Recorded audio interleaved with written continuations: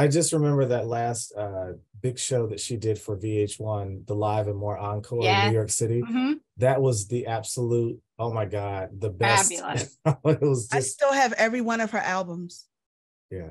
It's at my mom's house. Like, if you don't know what a diamond needle is on a turntable, you had to put a penny on that thing and make sure it stayed sharp. Oh, you are funny. Yeah. I know, that's remember, old school. Remember VH1 You're an old school girl. Remember VH1 used to do the divas, and there was one where it was Donna and Diana Ross, and a lot of people were nervous. Yeah. Let me tell you something. You can They say were friends. everyone, They were friends. It was but you know, people like to start catty things, but you can say whatever you want about Miss Donna, but that might be on all the time. That girl all the time. Beautiful vocals. Yeah. And we have an hour, so we should have time for 2 rotations. Oh, great. Listen.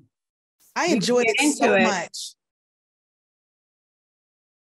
It was just sad. It reminded me very much of Nina Simone. The question I had, I wonder if she really felt, do you think the community properly embraced her? No. I'm going to say it for you. No.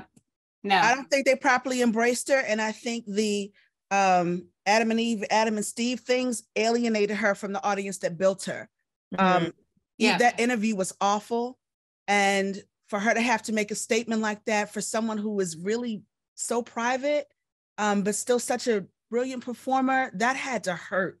Like, that had to be really brutal for her to lose the community that built her, that helped her.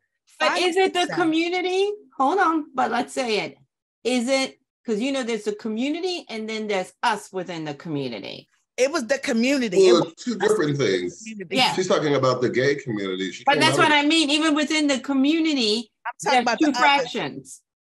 But I'm talking about us. I mean, but Katia means black gay. That's what Katia was saying. I think it hurt the white gay community because either way, we were still down with Donna Summer. I think they it was were looking more for so a reason. There was a reason. Yeah.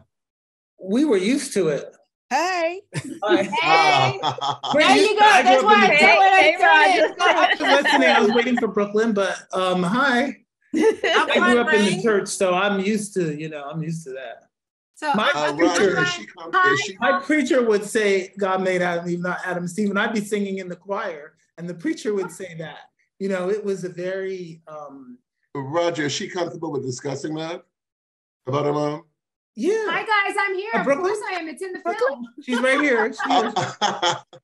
Well, we can't see you yet, Brooklyn. Sorry, you all. I had a hard time finding the link for this. I apologize. We just wanted to make sure that you're comfortable. They were deep in Adam and Eve, Adam and Steve when I joined, so I was listening. I didn't know that she was the one that made that quote. I heard it my whole life.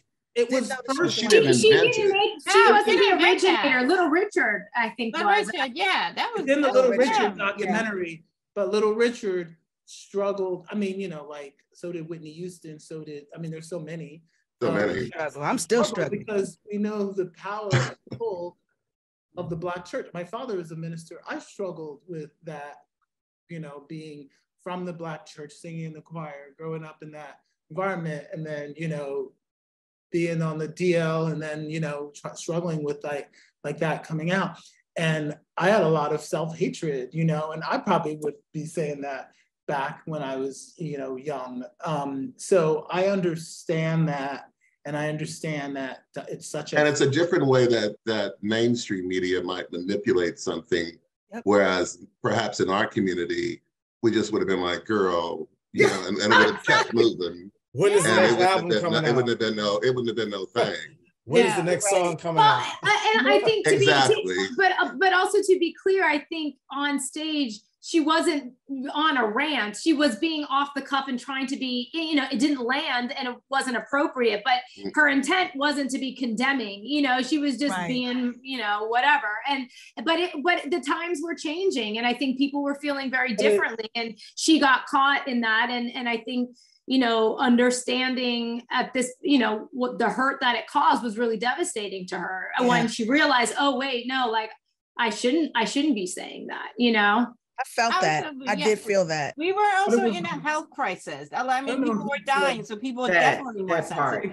Well, I will say that this actually happened before it really kicked off. It wasn't that because she had a lot of friends dying at the time. Okay. Yeah. And so this comment actually happened before, and then it just traveled, you know, and it got a lot of things added to it and things put onto it. And to you know, unfortunately, my father and her did not correct the record soon enough. And I think it took a life of its own. And I think that was one of her biggest regrets, that she didn't handle that part of it better, because it wasn't reflective of her life or how she actually felt. Well, she probably just thought it would just disappear. I mean, it was just like you said, an off the cuff comment.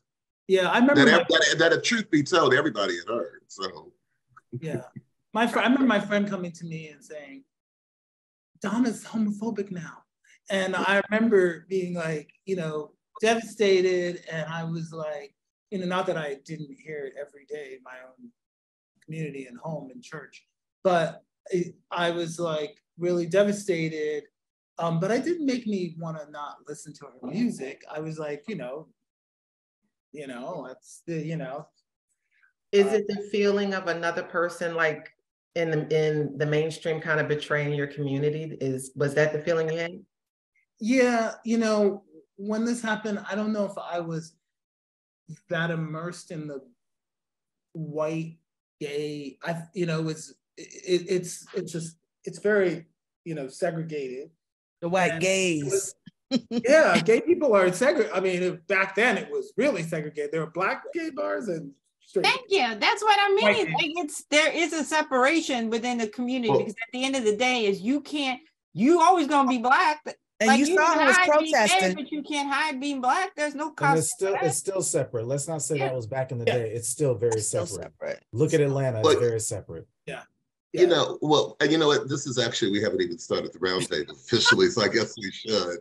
But this is absolutely fantastic. Malik, I want you to keep all of this in the final edit.